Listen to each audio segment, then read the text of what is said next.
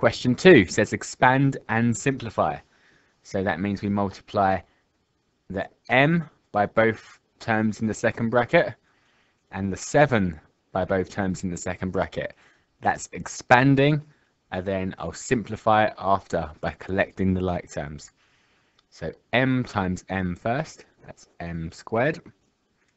M times 3, 3m. 7 times m is 7m. And 7 times 3 is 21. So I've expanded. Now I'm going to collect the like terms. So the like terms, I've got 3m and 7m. So that's going to give me 10m. And I've still got the 21 on the end. So that's the answer.